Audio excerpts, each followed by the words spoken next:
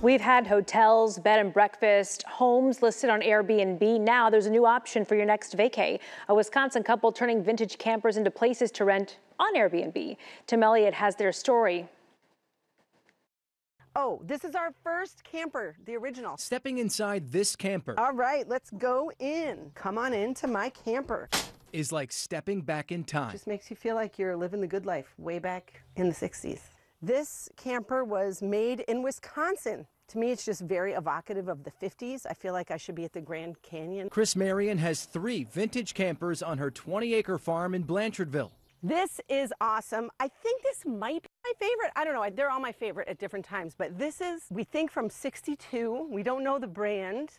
It's a very classic canned ham shape. This is our oldest one. We feel really lucky that it's so intact. A few years ago, she and her husband Shannon started buying these old campers. They're pretty cool. This one's from the 50s. We have one from the 60s and one from the 70s. Shannon would fix them up. We picked up a camper cheap before they got so hip and cool. Kind of stumbled onto it. And now people pay to stay inside one of these. It's just very pared down. For a weekend of rest and relaxation. But we were lucky enough to find these that were pretty good. So they're gently restored, not gutted. One thing that the Marions want you to know if you decide to come stay with them is that this is a real life farm. They have sheep, they have hogs, and they have chickens all on this property.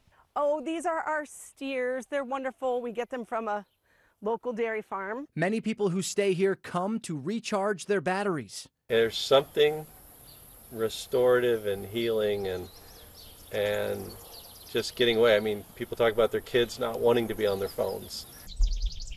That's why the Marions have made this place their home for the past 18 years. This place feeds my soul in a way that it's hard to describe. Circle M Farms, a cozy getaway for travelers looking to escape to a simpler life. And on the inside, it's all original wood. And a simpler time. Simple and cozy. In Blanchardville. And this is a pretty cool camper. Tim Elliott, NBC 15 News.